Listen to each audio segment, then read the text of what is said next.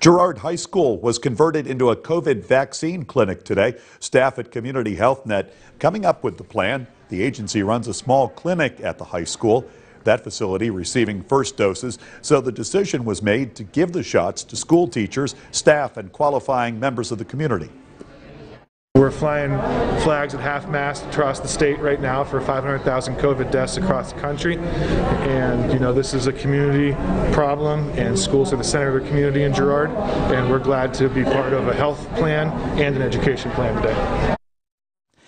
50 teachers and 30 staff members took advantage of the program today. About 100 qualifying citizens got their vaccine as well.